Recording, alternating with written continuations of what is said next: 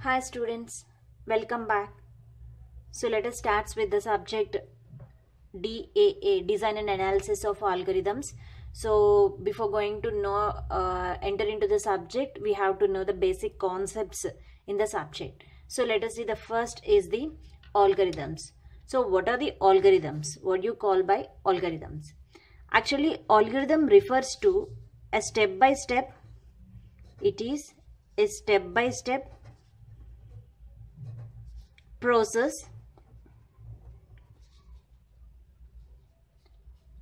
performing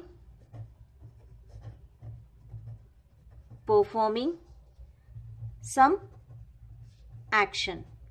Okay, so algorithm is nothing but it refers to a step-by-step process performing some actions. Means here algorithm is nothing but, okay, this is algorithm. First we are giving the input list. So input list is nothing but the requirements, whatever you want. Okay, so the variables that or the input list. Okay, so input list, the program requirements, so those will be the input list.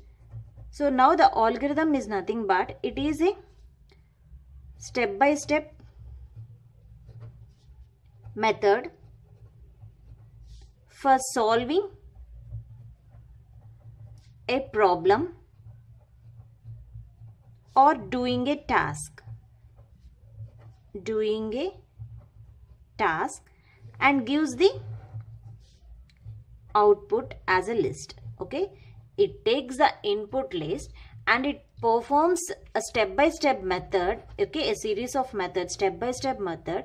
Why we are doing the step-by-step method? For solving a particular problem or doing a particular task. Okay, so those requirements will be right in a step-by-step manner. Okay, that you call it as a algorithm. So let us see what are the common terms that are used in the algorithm. Common terms. Okay, so the common terms that are used in the algorithm, the first one is the variables. So we use the variables in writing the algorithm. So what are the variables? Variables refers to a specific location in a computer. It refers to a specific location in computer memory used to store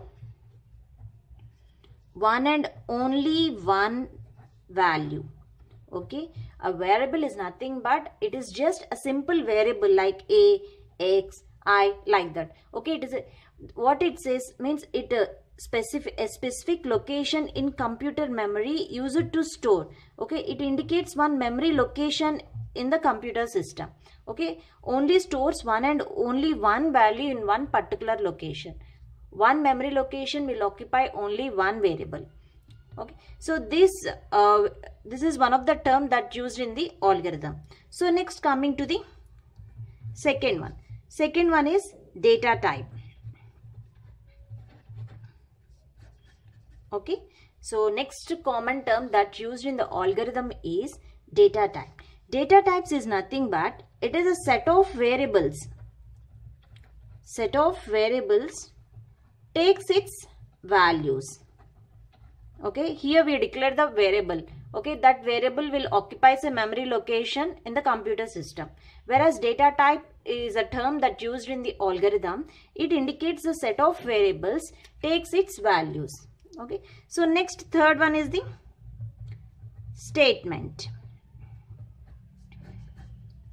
So statement is one of the common term that used in the algorithm.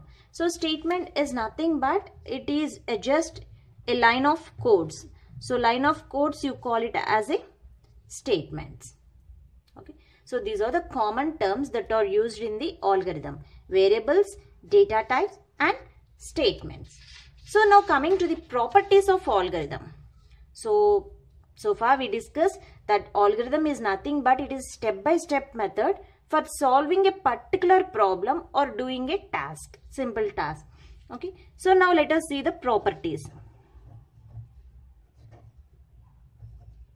Properties of algorithm. So the first property is input. Okay, so starting we have to give the input. So whatever the requirements, whatever the information we are giving to this algorithm, that you call it as a input. So input refers to the its algorithm uses values from a specific set. Okay, it takes one specific set of items will be there, those you call is a input. These inputs will be used by the algorithm. So algorithm uses a values from a specific set, you call it as a input. So next coming to the output. Output is another property. So output means here for each input the algorithm produce values from a specific set. So for each input it specifies, for each input the algorithm produces values from a specific task. Okay, so this is the input is one of the property, output is another property. Next, third property, precision. So what do you mean by this precision? Precision is nothing but it is a steps or precisely defined. So those you call it as a precision. So precision is one of the property used in the algorithm. Next property, correctness. Okay, so here the algorithm uses the correctness property because here the output is correct for each input as defined by the problem. So whatever the input is defined for that output is correct. It will be checked by the algorithm. Next coming to the fitness. So next, fifth property is fitness. So fitness is nothing but here algorithm produces the output after a finite number of steps for each input. So it produces, algorithm produces output after finite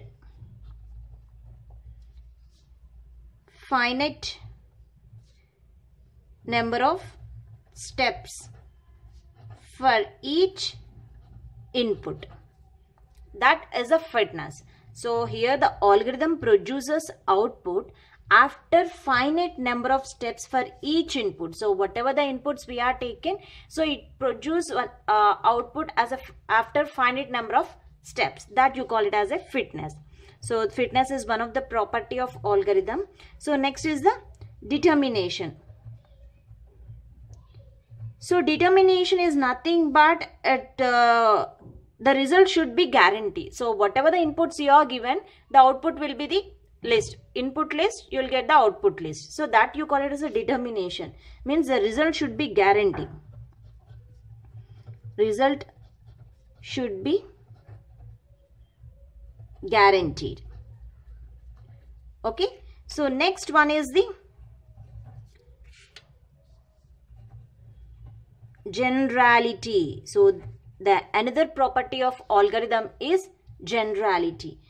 Generality means it produces, here the algorithm produces,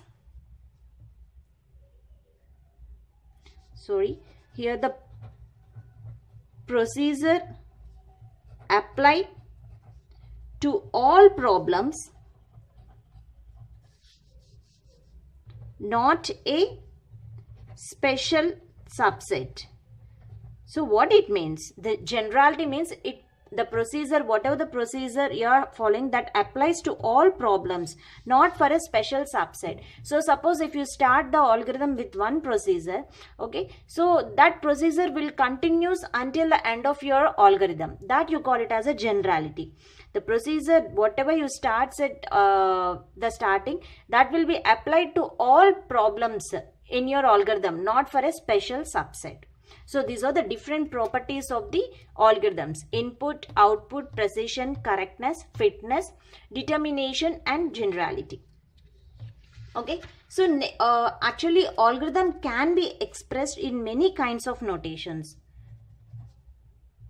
Algorithm can be expressed in different notations. So that includes natural language. The algorithm can be expressed in the form of natural language. Okay, and it can be expressed in the form of pseudocode, and it can be expressed in the form of flowchart notations or programming language. Okay, so here the algorithms can be expressed in many kinds of notations. That includes natural language, pseudocode, flowchart, programming language. So in these notations, the algorithm can be expressed. So this is about the algorithm. So in the next video, we will discuss about what is a pseudocode.